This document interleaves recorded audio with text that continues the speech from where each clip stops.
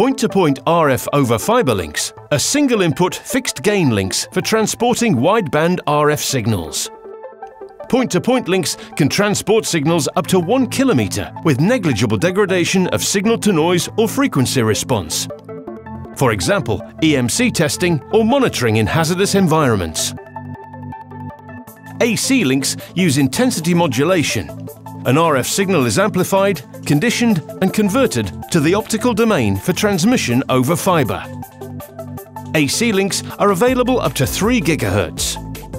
DC links convert the input into a 14-bit digital signal before optical conversion. Digitization allows low frequencies to be transported in bandwidths up to 40 MHz. At the receiver, an optical signal is converted back into an electrical signal. Therefore, a point-to-point link is transparent in any system. Shielded remote transmitter modules use high-capacity battery packs with resettable fuses for over-temperature and over-current conditions. The battery switch controller enables power control for up to 4 remote units to maximize test time between battery charges. A 4U desktop or rack chassis accepts up to 10 plug-in modules. The case incorporates a backplane PCB and power supply. A 1U rack chassis accepts 3 plug-in modules.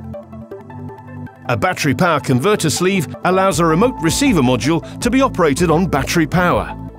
Options include a remote on-off controller switch and 9 Ah battery for very long run times. A DC converter sleeve enables a remote module to be powered by a 12-volt DC source.